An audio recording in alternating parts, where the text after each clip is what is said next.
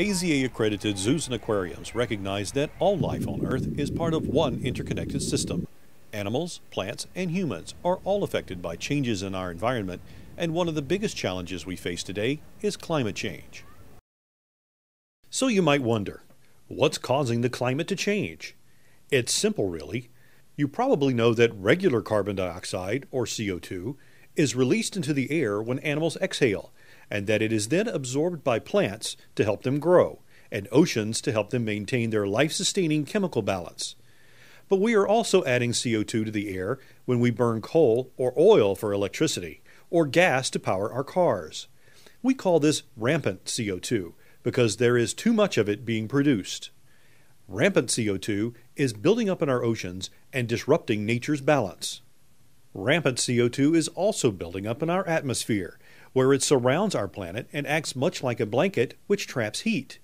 As we add more and more CO2, it increases the heat-trapping blanket effect, resulting in climate changes that are already affecting us and many species of animals, even those that can be found near you.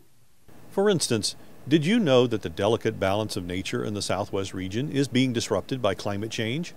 Burrowing owls are one example of a species being affected right now. Warmer temperatures add more energy and moisture to storms, so extreme weather events are becoming more frequent and severe due to climate change. Heavy rains can flood and destroy the underground nests where burrowing owls live. Also, during long periods of rainy weather, adult burrowing owls sometimes fail to bring enough food to their chicks, and the owlets can starve. But it's not too late to act responsibly to head off the issues facing our environment. We know that the majority of Americans are concerned about climate change, but many feel overwhelmed by it, or think they're too busy to address it.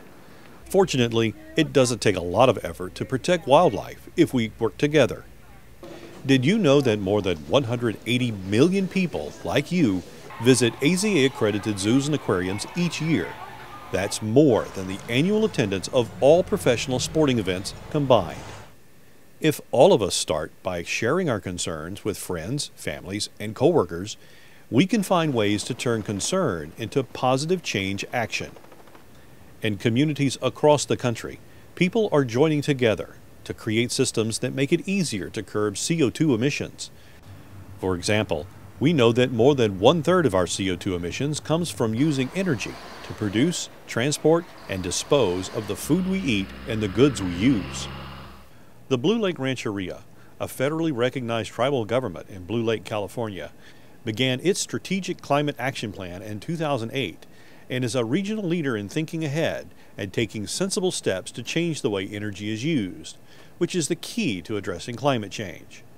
By moving away from energy sources that add heat-trapping gases to our atmosphere and toward sources such as biodiesel, and by getting serious about energy efficiency, Blue Lake Rancheria has reduced energy consumption by a remarkable 35%. They're not stopping there. They have committed to reducing the emissions of rampant CO2 even more. When local people join together to support system-wide change, it becomes fun and easier for everyone to reduce their CO2 emissions. We hope you will connect with those in your social circles to increase the conversation about climate change and find creative ways to protect people and animals that share our home.